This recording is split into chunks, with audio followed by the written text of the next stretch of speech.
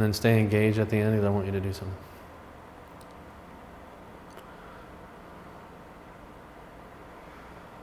Okay, I'm holding my hand here not because you'll notice her upper body isn't going down with the plie. You can see her knees are bending, but the upper body's now release your rear and everything. Release your placement.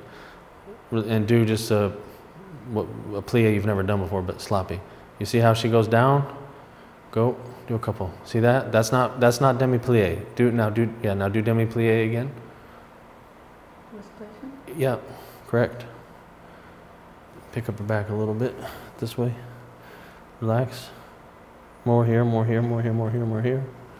Put this in. And do a couple more. Up. Hold it up a little bit more. Relax your neck. Okay, so anyway, you get the point, right? Relax. Okay, so that's pull-up, by the way, folks. That's what pull-up is. That's what it actually is in a physical sense. It's placement. So we've all gotten that explanation of the string and all that. Well, this is what it actually means.